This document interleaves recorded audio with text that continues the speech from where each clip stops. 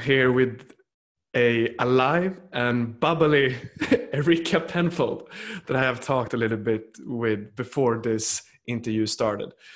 Erika is an international development expert at Chaps, which stands for the Center for AIDS Prevention Studies. And I got very curious about your organization, Erika, because Gilwell took an interest in you, and that means that you're a very efficient organization at preventing suffering and promoting health. So, hey, welcome. Hi, thank you so much. Thank you for reaching out to us. That's really cool. And thank you for taking this interview. Now, if you were to explain CHAPS, the Center for AIDS Prevention Studies, to someone that is not aware of your cause, maybe some white male living in a country far away like Sweden, how would you how would you put this?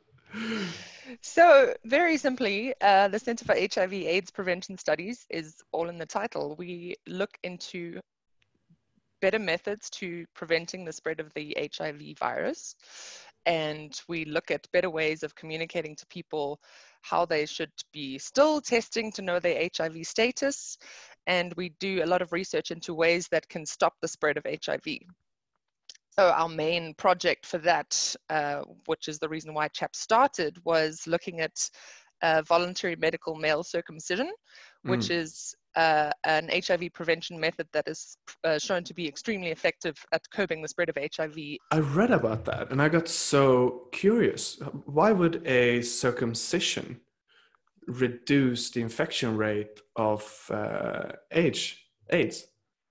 So it's wait, can I just start before there? Could you explain, because to someone that is not aware, what is the difference between AIDS and HIV? So HIV is the virus, the Yes. human immunodeficiency virus. Mm-hmm. AIDS is the actual disease that the virus turns into, which is acquired Gotcha. immunodeficiency syndrome. So if you have HIV, that will develop into full-blown AIDS if you don't take what is known as your antiretrovirals or your antiretroviral treatment, which effectively reverses the spread of the virus and stops it before it turns into what is known as AIDS, or the syndrome, or the disease, if you will. Yeah. I wish I had like a picture board up. I can like draw pictures and I think this diagrams. is crystal clear to me. So let's move on. Why would a circumcision reduce the infection rates?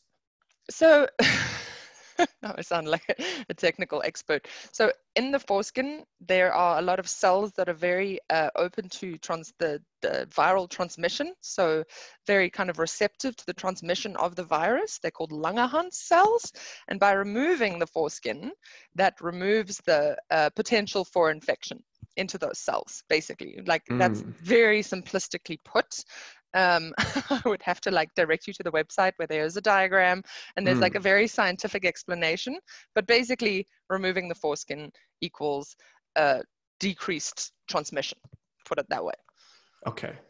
And what is CHAPS doing here? Are you researching on how big are the benefits of this, or what do you want to do? What is your main purpose?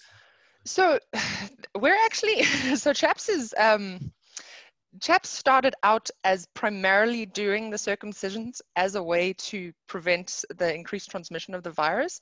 We've been so successful in doing that in the past 10 years. We've established clinics and outreach and programs that we've informed government policy on it. So we are moving out into other areas at the moment. So we're doing a lot of HIV testing. We do a lot of training. We do training and testing. We do training for people who want to do VMMC. So that was CHAPS's initial mandate. It started out in 2005, was a research project testing the effectiveness of VMMC.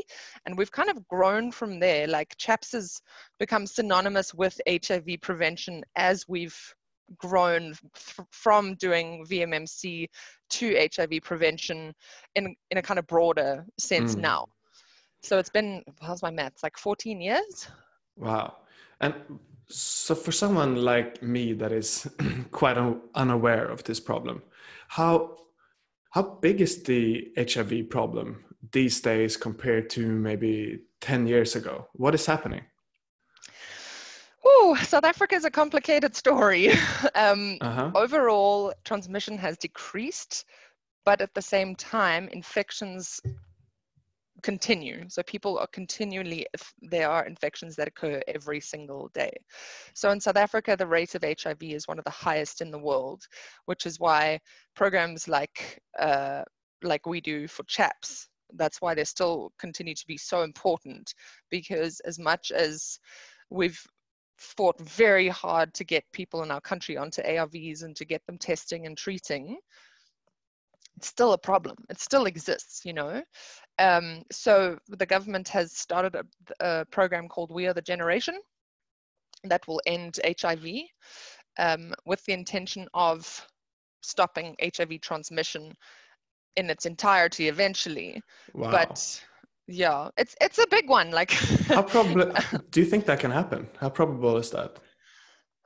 look, I am an optimist and I Yes, me too. think it can happen, but this is exactly why we need to talk to people overseas. We need to continue to talk to people in South Africa. We need to continue working on HIV prevention constantly. Otherwise, we're not going to. So organizations like Chaps, the work we do, we have to keep fighting, because otherwise we will not end the spread of HIV. It'll continue. And as much as it is a chronic, controllable disease now, if you take your ARVs, that's no excuse for the virus to continue to spread, knowing that the danger it can put you in if you don't have treatment, or if you don't want to test, if you want to stay ignorant of your HIV status. I like the fire in you when you speak about this cause. Now, what do you think someone overseas like me, what do you think they don't know about your cause, but that you would like for them to know? I think what would be most important to know is that HIV/AIDS in South Africa is still a concern. It still needs support from people overseas. We have a lot of programs and projects that still need support from people, that still need funding. Like, donations are huge. We're running a program at the moment that asks people to donate for something called the Pele box, which is providing access to your ARVs, if you will, your chronic medication, by opening a locker, like using a locker pad just to open that. To try and get funding for that is really difficult, because there are so many programs in South Africa that require the same kind of support, because we are, as much as we're like classified to be a middle income country, the poverty divide is huge. It's huge. You have people living in palaces, and then you have people living down the road in bare poverty. So support from the international community is critical for us. So for the example that I was talking about, the Pele Box initiative, it's a global giving campaign that we've set up, and we've been asking people for the price of a cup of coffee in the US, which is not here because the exchange rate is really bad. May I come back to that, because I want to talk about how people can help you towards the end, and leave them with that. So first, I would like to know, oh, and by the way, when I was in South Africa, I was shocked by how divided it was. I was in Johannesburg, and the difference between the city and in one of these shack towns. Yeah, I was in one of awful. them. Huge difference. Yeah, so even if you're middle income, you're very polarized, for sure. Yes. So would you tell me about what kind of successes have you had so far with your organization? What project are you the most proud of? Definitely our VMMC program.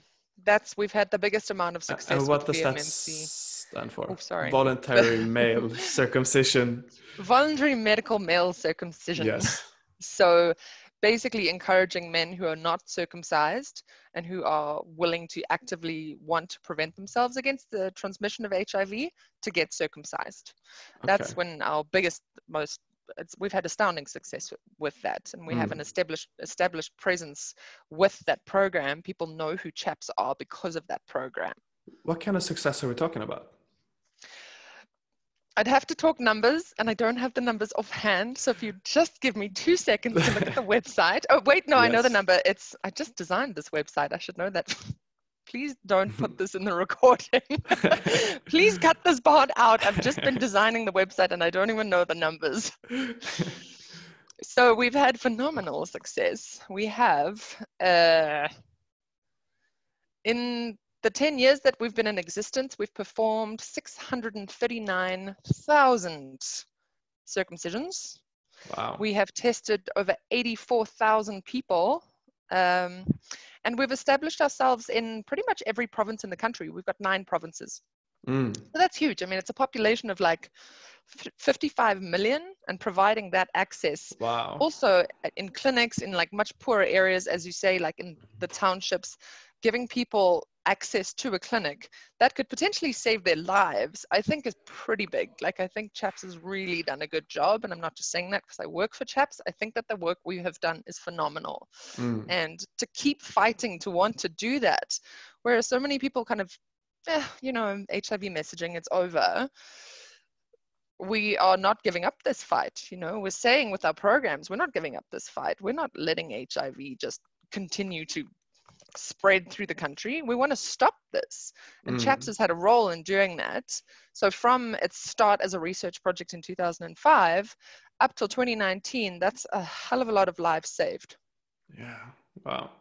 And a lot of infections prevented indirectly, almost. Thank you. I guess that, how big do you think that effect is compared to the direct person you are preventing with a circumcision? Because that person would have sex with at least a couple of more people. Yeah, well, so it's they also need to be aware of the fact that they should still use a condom. And they need to be aware of like risky behavior, you know, like, I mean, you got to be blunt here. Like, don't go and have sex with the perfect stranger after you've had a few drinks in a bar, you know.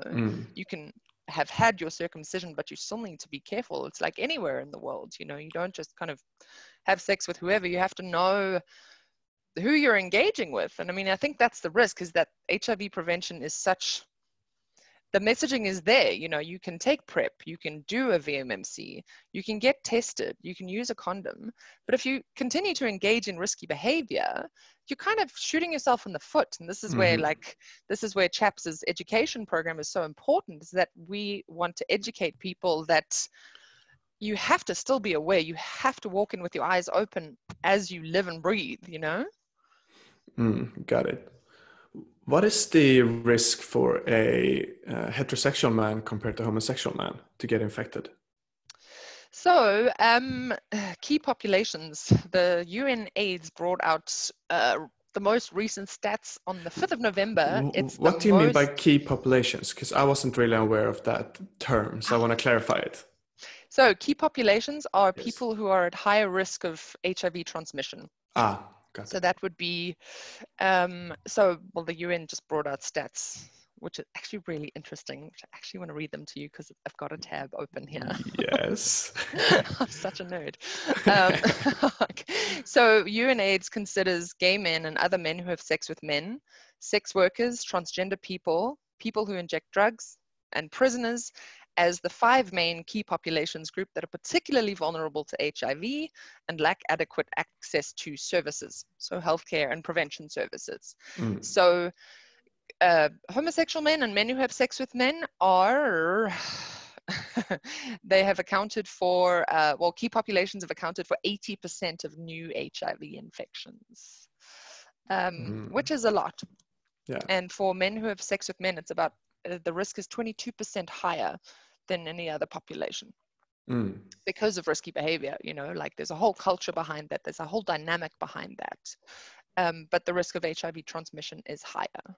And is that because homosexual men have, I've read somewhere that they have more sexual partners, or is it because the way they have sex, or what is the reason that they are key?